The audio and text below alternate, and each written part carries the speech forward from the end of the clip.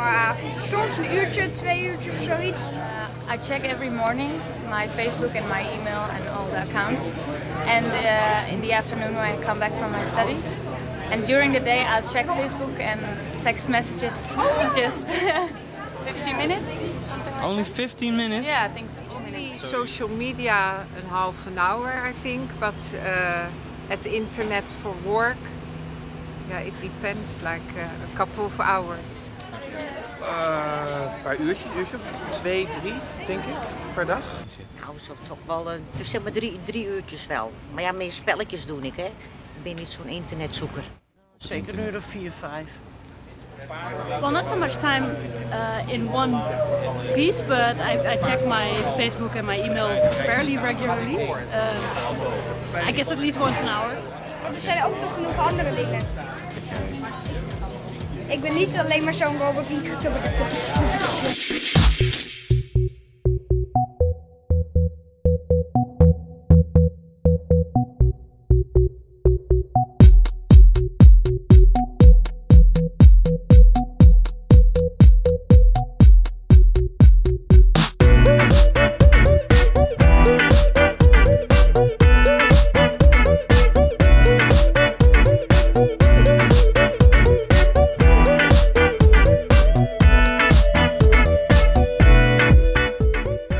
We live in an information society. Never before has mankind generated so many digital data. Nowadays, everyone seems to be connected. By means of Facebook, Twitter, and other social media, our personal lives are transcended into cyberspace, generating an additional pile of data. What does this all mean? And how to make sense of the abundance of information out there? Together with some media experts, we will discuss how a phenomenon known as information overload is threatening our senses, affecting our mentalities, and is changing our social interactions. So what is information overload exactly? In his book, Networks Without a Cause, Geert Lovink speaks of it in terms of a disease. For me, information overload is a mental question. I think it's very personal. It's probably, I wouldn't call it necessarily a disease, but it's probably, a mental phase of exhaustion of the senses. Heavy usage of internet is treated as any other addiction. It causes symptoms like depression, stress, panic, burnout and trauma. With everyday massive flows of incoming data, information overload seems to become a real problem. Lovink says that the origin of contemporary chaos is the combination of the expansion of space and compression of time. I suppose that the instant availability of it and the fact that there's a general acceleration in society. So if you put those two things together, that is really a big part of the cause. When data piles up and there is not enough time to process it, we can no longer cope and we reach a state of attention breakdown. Het kenmerk van verslaving is eigenlijk dat er vooral veel onvrijwilligheid aan zit. En dat het je normale leven gaat beïnvloeden. Dat geldt eigenlijk voor alle verslavingen. En het probleem is dat veel verslavingen ook toch een beetje ontkend worden of gebagatelliseerd worden. Dus dat betekent dat je vrij gericht naar moet vragen om boven water te krijgen van hoe dat nou precies zit. It sort of is addictive, social media. And I read some articles about this too, and I wrote about it in this book as well. You get impulses when you get a message from somebody, a mention or a direct message on Twitter. This gives you a feeling like a reward. And this is exactly what happens in your brain. Endorphins are made right at that moment. So you keep coming back for more and more and more. I literally went to a friend of mine and I said, if I sleep, I will not be able to stay in touch with everything I need to stay in touch with. And I said, the only way I can deal with being online and knowing what I need to know is if I don't sleep at all.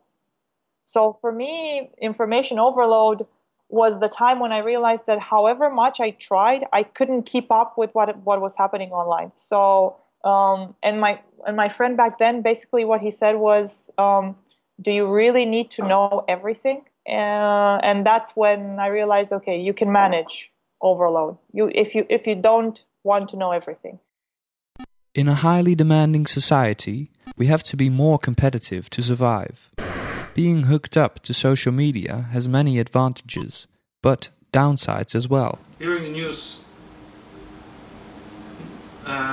in many times earlier than otherwise, because my colleague journalists are at press conferences, are in the corridors of power, and well, they send things earlier than when you read it in the newspaper or see it on TV or even hear it on the radio. I used to be a very morning person. I'd wake up in the morning at 6 in the morning and say good morning to all my Twitter followers. So we had this club of early risers who were on Twitter at 6. And then for a while, I don't know, something happened. I couldn't get up very early in the morning. And I had this constant stress and frustration that I'm missing out on stuff. I always was afraid that if I don't wake up really early in the morning, I would miss out on stuff. So then what I do is I would set my alarm to ring at 6, wake up, check Twitter, say good morning, and then go back to sleep. And then wake up an hour later again with my phone and check again, see if something had happened, and then go back to sleep. Thus, the question arises, how is information overload affecting us mentally and physically? I would say this is very personal, and it really depends on how you feel on a particular day. You know, what age you are, what kind of training you've had in the past to deal with the information. The world expects us to be connected, reachable by email, and to process the ever-growing amount of data. The news pages refresh automatically. Emails reach us on our mobile phones, and social media updates continuously appear on our screens. When we depend on real-time media, it's no longer true that less is more. Not only more is more, but more is never enough. Could we ever return to more simpler times?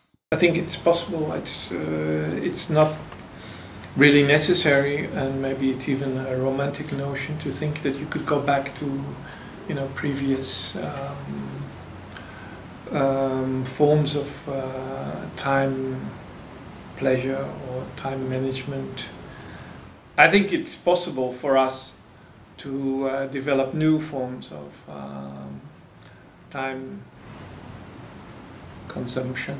When I'm watching at night television on my own in my private living room,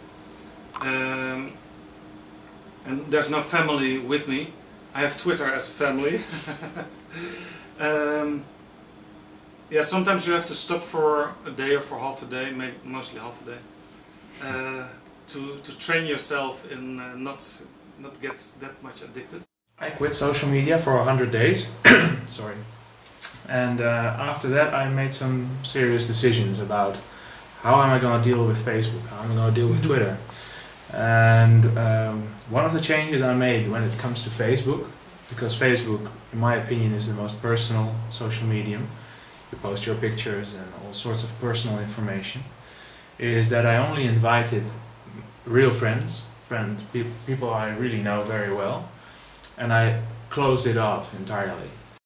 According to Lovink, processing information is no longer a matter of our minds. It has become a matter of a living body and its physical responses. The reason for our anxiety is not that we forget information, but that we find and try to remember too much of it. Vroeger, 30 jaar geleden, was die informatie er niet en was het zo dat je als huisarts gewoon de autoriteit was. De mensen die accepteren die autoriteit ook. Nu is het zo dat er zoveel informatie voorhanden is dat mensen die kunnen gemakkelijk aan die informatie komen. Dus bij bepaalde klachten of bij bepaalde ziektebeelden kunnen ze die informatie betrekkelijk gemakkelijk van het internet halen. Het grote probleem ervan is dat het heel erg moeilijk is om te weten of dat nou de juiste informatie is. Regardless where the problem lies, we feel like we have to do something because the world simply goes too fast for our brains. Lovink suggests to simply go offline. We should resist the tendency towards now by expanding our time and restoring space for reflection. Shifting from fast consumption to slow media is one solution. I believe that there is something like information diet, and this is certainly possible, and it's I think it's necessary to put your computer away, every now and then, or to make an agreement with yourself. Well, there's one problem I also have. I'm following 2,050 persons. I want to bring it down beneath 2,000, but that's already not easy, because I also like the people who don't give me news but who talk in certain ways about things, and I like to follow them also. That's more like in a cafe. You also like to hear from certain people certain things. So I can advise you who to follow in the Netherlands, but then you find other people and you think, well, they might be also interesting, and well, in half a year or so you follow 1,000 or 2,000 people. When you're just fed up with it, stop for a while. Don't use it as much. And it's the same with your phone. Because now that we all have smartphones, we are connected to each other 24/7 wherever we are. I sometimes leave it in the living room when I go to bed. But is quitting altogether or making media slower really the solution? When these technologies, certain social media, are at their height, people will consume them very, very intensely. But over time, they will manage to integrate them in their everyday life. I block people that post on my wall. I generally allow people to post stuff if it's interesting. If they post crap like applications, and I block everyone who tries to, impolitely interact with me. I take all the feeds from Twitter that I'm interested. I put them in my RSS reader, and in my RSS reader, I have this rule: if I haven't opened a feed from a blog in the past 2 weeks, I delete it. That means I haven't found anything interesting, or I don't have time for it. So one should be aware of taking in more information than one can handle. Quitting social media altogether is only a small part of the solution. Instead, people should learn how to cope with the new media gradually, incorporating them efficiently into their everyday lives. Well, first of all, I think you need to know why you're communicating. So the question of why you are part of this flow and what you are searching for, what you want to achieve with the people you are engaging with, I think is very, very important. It's the same with social media too, of course. You're watching what other people are doing, so don't forget to live your life. And don't forget the value of personal contact, because I also tend to think that people sometimes forget about that, how valuable it is when you really look into somebody's eyes, meet each other in person. You make the biggest impression, also professionally. If you want people to not forget about you, you should call or you should drop by. Don't stay behind your computer. In short, just like slow food is about awareness of what you eat, slow communication is about having control over what information you consume. The more one realizes this, the less information overload becomes a problem.